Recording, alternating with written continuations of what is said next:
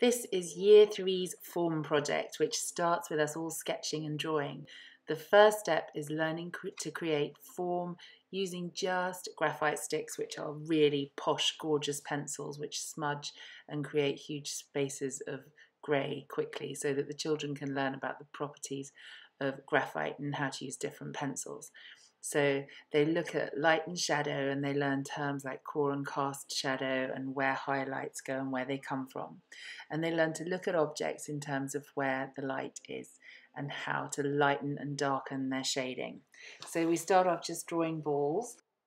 Then we practice in watercolour and creating different tonal variations with colour. So we drew some sweets and had a practice in class before we started looking at the art of the very wonderful Wayne Thiebaud, who loved painting treats and sweets and cakes.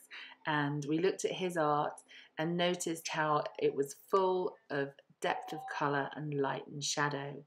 So the children examined another artist's work before trying out their own. So moving on to Wayne Thiebaud, we had to use a different technique. So we've already done drawing, and now we've done watercolor for our sweets, and now we are using acrylic paints.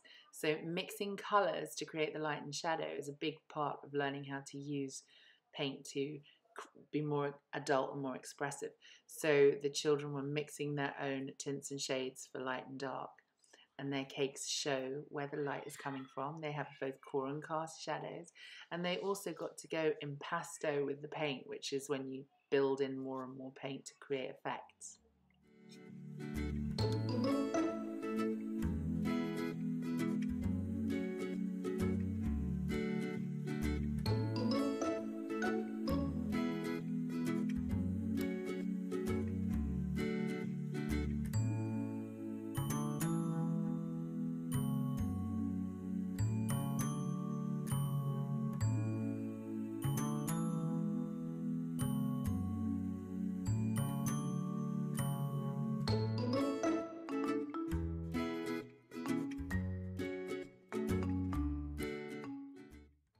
So our next step is moving away from form effects by using light and shadow and creating form using clay. So our ceramics project gets the children using a few new skills. We have made pinch pots earlier in year 1 and 2, and now we move into turning the pinch pots into different shapes like this triangle, and creating lid shapes by using different techniques, using imprint to make patterns like this. You can see here, there we go, a gorgeous creamy swirly pattern being created. You can see the children working on their finish and making things look more and more polished. This is the coiling technique, using lots of pieces of clay. And you can see the children scratching, slipping, scooping out clay to make it thin enough, and making something pretty special. All of them are very unique.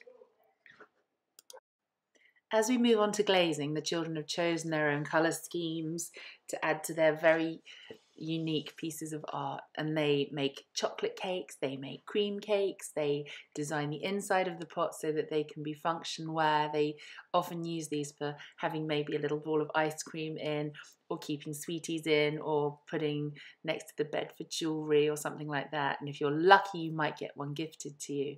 These are very, very nearly finished, and when the year threes unexpectedly had to go on to home learning, we were just about to have one more lesson, polishing them off and layering up our glaze.